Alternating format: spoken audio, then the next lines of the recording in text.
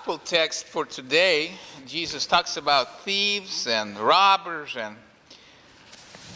So let me ask you a question. Have you ever been a victim of a crime, specifically involving theft of any kind? And you might say, no, I haven't been. But, think about things like somebody stole your credit card number or something like that and used it. So it's pretty common. And there's all kinds of ways of stealing something. And I pulled out something just from the North Carolina General Statutes, because we have all kinds of words to describe stealing. We got embezzlement, forgery, obtaining property by false pretense, fraud, larceny, identity theft, and all kinds of different things. And all those crimes, all those types of theft have a varied degree of impact on their victims, on you. Now, some of them are a lot more devastating. Like if somebody breaks into your vehicle, or if somebody breaks into your home, or even worse yet, robbery. That's the most dangerous. That's the most devastating and threatening. Now, even if you yourself were never a victim of such a crime, you can understand the feeling. When it happens to you, it leaves you with this repulsive feeling of being violated in your most intimate areas. Your home, your person. You feel victimized. You feel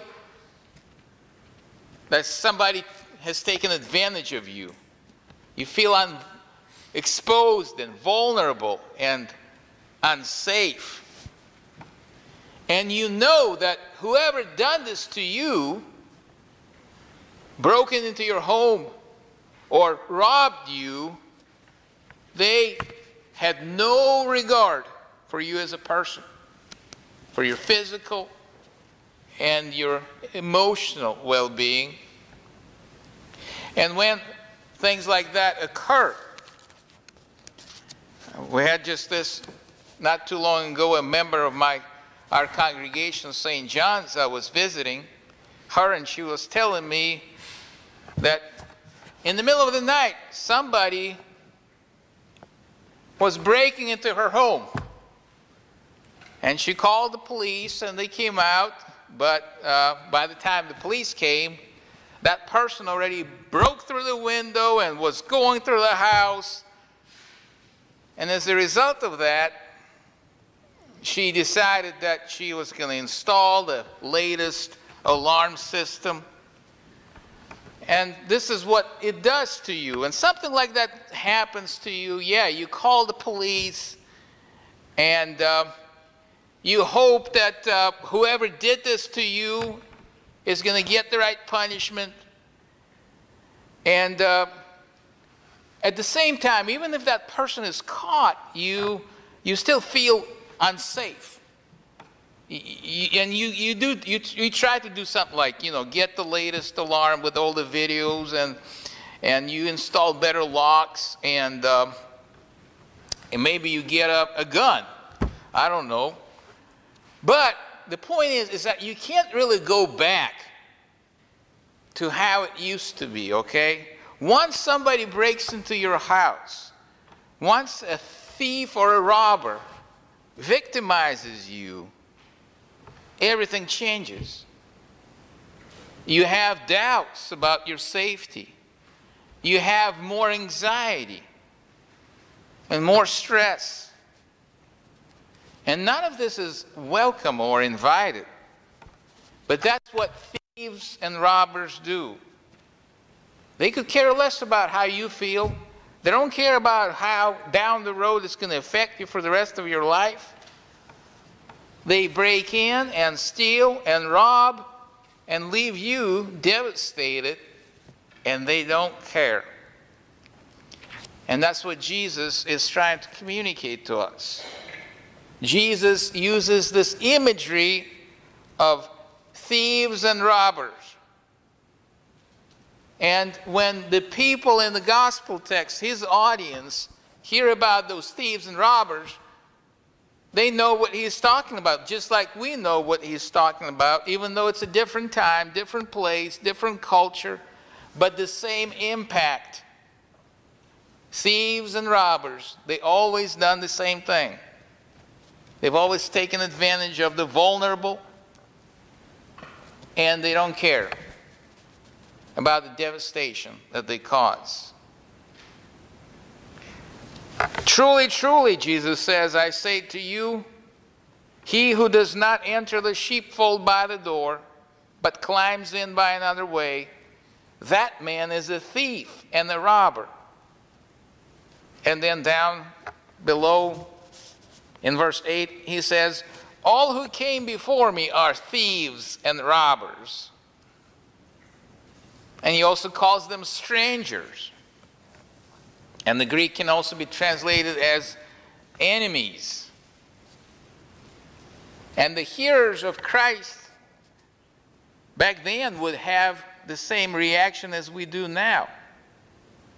They could easily identify themselves with being a victim of theft or robbery and the damage that they cause, being violated in your property and person, being victimized, being taken advantage of, vulnerable and exposed, and feeling unsafe and anxious and stressed out. And they know that thieves and robbers, they don't care. That doesn't even come into play with people like that. Thieves and robbers, they could care less about how it makes anybody feel, what it does to them. And the root of the Greek for thief is klepto. You know, we have kleptomaniac, right? Someone who can't help but steal. And you have the commandment, thou shalt not steal. Stealing is a sin, we know that. But such is the power of sin. We as sinful beings, we can't help but sin. And that's what sin does. It breaks into our lives. It violates us and makes us a victim. It takes advantage of our weakness.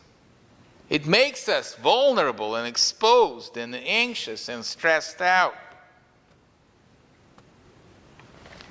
In this specific instance in John 10, Jesus is talking about false teachers, the religious leaders, the Pharisees, who instead of feeding the sheep with the purity of God's word and protecting the sheepfold from their enemies. What are the enemies? Fears and doubts about God's love, about his provision, about forgiveness of sins and eternal life. Instead of doing that, they take advantage of the sheep and even put more doubts and more fears into people's hearts. Why? Well, because that's what thieves do. They don't care. They just look out for themselves. But, as the text points out in verse 6, it is a, quote, figure of speech. While in a narrow sense, it is about the false teachers and their false teachings, in a broader sense, it is about all the false teaching about God.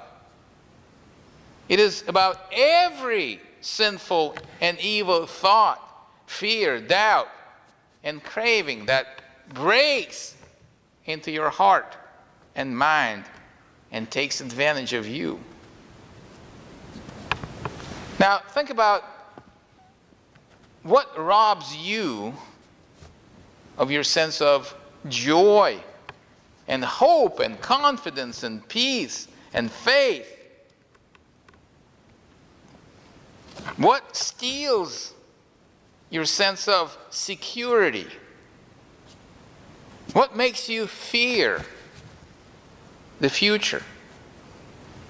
Maybe right now what you're facing is a congregation. Maybe that causes you uncertainty. Maybe it's something in your personal life.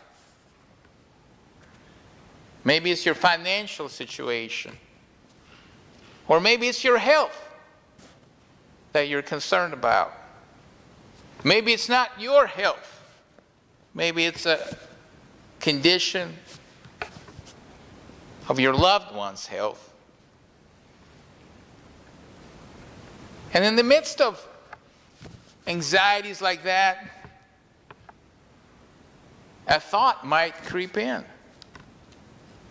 Does God care about me? Will He provide for my needs? Now, you can try to build those walls of positive thinking. You can say to yourself, you know, everything is going to be okay. Everything is going to work out. But the fear and the questions and the doubts, just like those thieves, they find their way in, okay? Because that's what they do. Only to steal and destroy your confidence and hope, breaking and entering into your thoughts, making you anxious, stressed out, robbing you of rest and sleep. We're no match for the forces of sin and evil. And that's why Jesus gives us Himself. The main theme of the gospel text really for today is Christ telling us that He is a complete opposite of a thief and a robber. He does not break in. He does not climb over or sneak in a dishonest way. He enters through the doors as an honest guest. He doesn't threaten you and force you with His violent demands or abusive commands that make you want to flee and run away and hide. Instead, He speaks to you with a voice that you want to listen to and follow Him voluntarily. In summary, He says in verse 10, the thief comes only to steal and kill and destroy. I came that they, that is you and it is me, may have life and have it abundantly. Jesus does not force Himself upon you. He does not break in and violate and take advantage of you and leave you victimized and exposed and vulnerable the way that sin does. Because God is the opposite of the kleptomaniac who can't help but steal and destroy. Instead, Jesus can't help but give and restore. In your baptism, you have walked through the door that leads to life. When Peter talks about baptism, he compares the baptism with the flood. And he talks about Noah. He says that just like Noah entered through the door of the ark to be safe from death, so have you walked through the ark of the church to be saved in your baptism. Your Lord called you by your name. Your salvation is assured. Therefore, you have no doubt. You have no fear. In the words of the absolution, your pastor is the voice of Christ announcing to you the forgiveness of sins, all of your sins.